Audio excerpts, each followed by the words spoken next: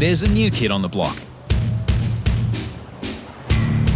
Jesse is a bra boy. From a tribe of surfers with a fearsome reputation for big waves, big parties, and antisocial behaviour. It comes out in the media that we're all these people to do this and that, you know. We're not. We're just a tight community that, you know, will look after anyone, you know. Something might happen to one of their mates and, you know, everyone just, we're all brothers. We all stick up for each other. Barely out of primary school, Jesse grew up surfing some of Australia's most dangerous waves. Here we go.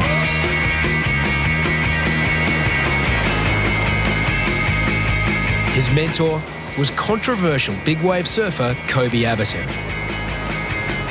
I come from a family that I didn't get 3 meals a day, I was lucky to get one. And to travel the world and have your sponsors looking after you, all I needed was a sidekick, and I got Jesse, and we travelled and surfed and partied and had a great time for 5 years.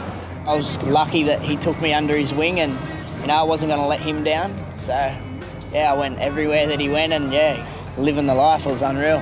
He looked after me like he was my older brother. I said, oh my God, but baby, you're so cool. Taking risks in the surf was one thing, but Jesse was breaking rules on land. 4 years ago, his endless summer came crashing down.